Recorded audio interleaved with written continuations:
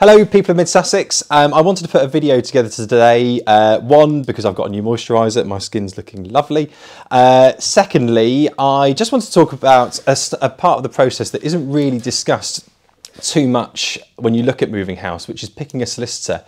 And I've done lots of videos over the past kind of 4 months about how to pick an estate agent. And I just thought today I'd look at what you should look for when you choose a solicitor. So I've got some questions here to go through when you're picking who to instruct, to make sure they can conduct the sale in a quick, timely and an efficient manner. So question number one to your solicitor when choosing them is make sure they've got the capacity to get your sale or purchase through within 6 weeks.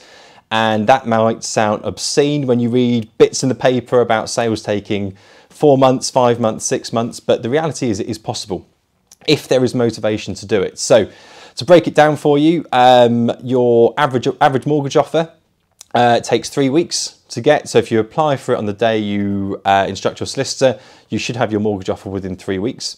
Searches, which the solicitor will do to check the local area, planning permissions, local authority, things like that. In Mid Sussex, they're taking 3 weeks to come back.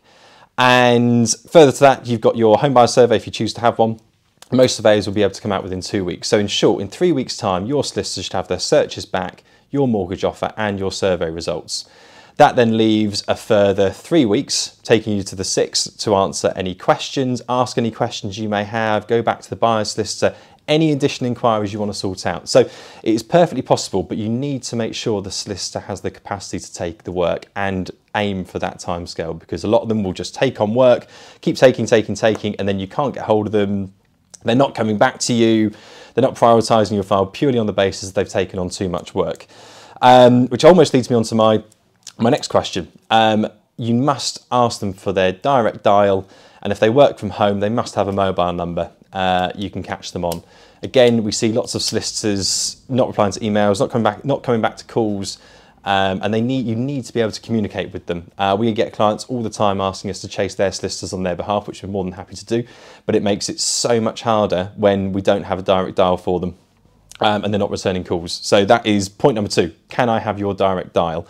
Question number 3, and this is more one if you're not using a local solicitor. If you're using a solicitor that's out of area, or you've been recommended a solicitor that's a larger firm, will you have a singular solicitor dealing with the sale or purchase of your property? So what we see a lot with a lot of the larger corporate law firms is they'll have a team of maybe 50 or 60 people all dealing with each other's files, and it's very hard for them to pick up on exactly where your sale and purchase is. And what you tend to find is one will have done something, so another person picks it up and ends up doing the same work again, and it's very hard to then work out what has and hasn't been done and then what's outstanding, and that just naturally causes delays.